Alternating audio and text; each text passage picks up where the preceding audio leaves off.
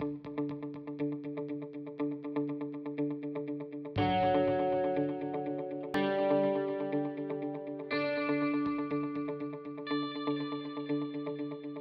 name is Tyra and this is Gus. We are the youngest and the oldest members of the PTC.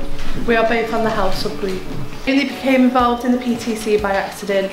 My mum is Tracy, who shared our family story of homelessness at the launch. I went along to one of the PTC meetings at the very beginning, and after hearing the inspiring stories and how with the PTC we could make change and help other people is what made me want to stay. Many of you will know that I work tirelessly trying to influence how health services are delivered across West Cheshire.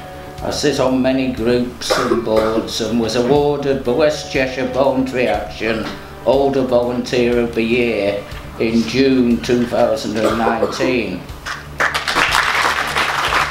We welcome new initiatives like Integrated Care Partnership and the merger of the Cheshire CCGs. We have looked at some of the barriers for accessing services for people in our community. In particular, looking at barriers to physical activity. Ranging from cost, motivation, meeting the right criteria, transport, equipment and many more. The biggest barriers we felt were transport.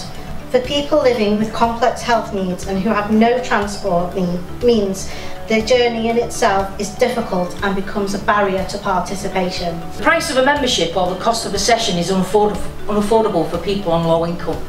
If you're struggling to eat, provide heating and pay for day-to-day living expenses, going to the gym is a luxury you simply can't afford. People who are not used to exercising, or those who simply say, "It's not for me," need to be sold the benefits to their long-term health and well-being. Cheshire West and Chester has 16 neighbourhoods that rank in the 10% most deprived in England.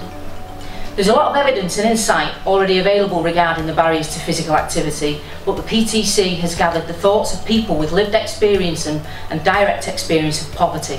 Children and young people to help them to develop good mental health. We found a lot of good initiatives in primary schools, secondary schools and beyond. The support needs to be sustainable. And for this to happen, a number of key components have to be in place. Leadership and buy-in from the top of the organisation. A change of culture, including viewing things from the pupils' and parents' perspective rather than trying to change the child. Training and support for teachers, making sure it's embedded into the curriculum, not an add-on.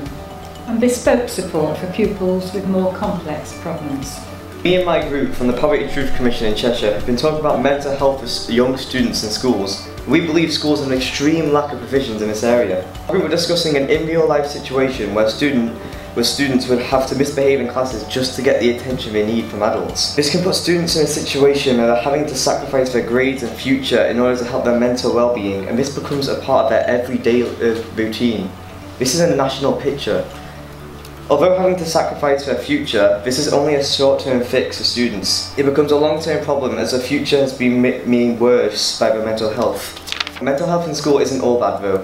There are many instances where a teacher has made a relationship with students and noticed the issues before they got any worse. I think these changes need to happen now, or the future of students will just go down. We found ourselves, as others have said, in a privileged position.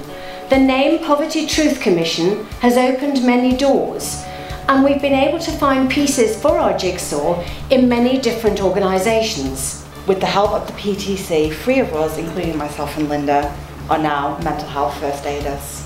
The solution to all these problems cannot be solved by one organisation or individual.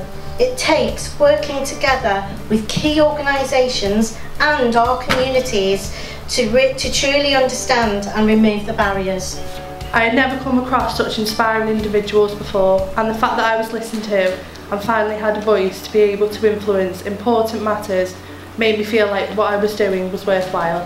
Since I've been on the PTC, my confidence has improved tremendously. I have met with a lot of wonderful people and I have really enjoyed doing everything, and I feel privileged to have been a part of this amazing opportunity.